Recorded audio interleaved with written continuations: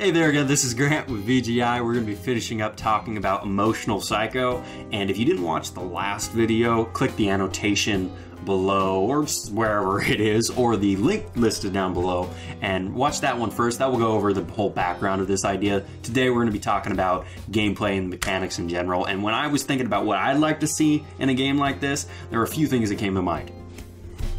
First is intuition. When you're playing as James, you would actually have the ability to detect lies over a set amount of time. Now, this wouldn't really hone in on a specific lie, but it would tell you if a lie had been told recently. If it did hone in on a specific lie, it'd make everything way too easy. You'd know who you could trust and who you couldn't trust without having to do any kind of, I don't want to say research, but just without thinking. Everything would be given to you on a platter. That wouldn't make anything fun at all. So the way I'm viewing it is you push a button, whether you're in regular dialogue or an interrogation, and over a course of a period of time, like you say a minute and a half, 3 minutes or something like that, if a lie had been told within that given amount of time, your controller would vibrate, giving you an idea of something that you've heard in that time period has been untrue, and you can kind of start digging deeper, figuring out who's lying and who's not, or what they're lying about and what they're not. Next is empathy. Now this is going to be another skill for James, and it's going to allow him to see emotions as colors, and this is going to work beautifully in tandem with intuition.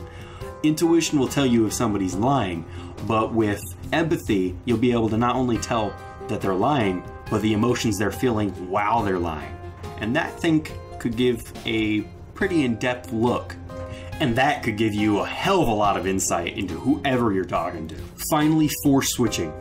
Now, James instantly switches over to Brian if he's threatened, but he can also switch over to Brian if he's exposed to a certain amount of stress over a longer period of time. Now, once Brian takes control, he has to do something aggressive or violent. Now, that's completely okay if you're in the middle of a shootout with a bunch of bank robbers, but not so much if you're on a date. To keep James from losing his shit and switching over to Brian, you gotta do something to manage your stress, whether that's reading a book, going for a run, watching a movie, something like that. Now that's pretty much it. As always, I'd love to hear your guys' suggestions, and if you have any game ideas in general, share them. Hope you guys have a great day. Catch you later. Remember to like this idea if you want to see it made into a real game, and subscribe so you know what games are right around the corner. Hey there again, this is Grant with VGI, and today we're going to be talking about the game idea, Emotional Psycho.